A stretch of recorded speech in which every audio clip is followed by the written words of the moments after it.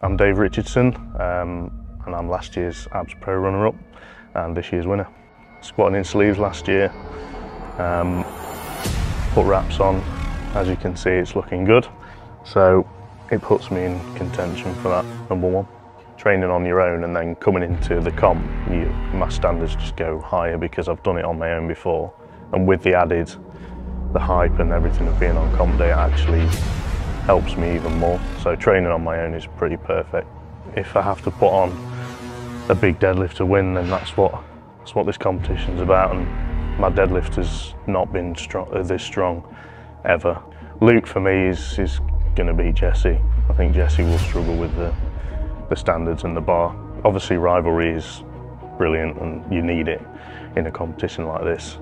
I like the shit talk because it means that people overlook people like me and Jake, but they're going to be surprised come August the 13th when we're up there. From the outside looking in, it is intimidating, but if you love that like I do, it's not. You use it and you become better for it. Don't want to really. No, I like testing myself on the best equipment. As long as you'll have me, I'll keep showing up, so I'll always be here.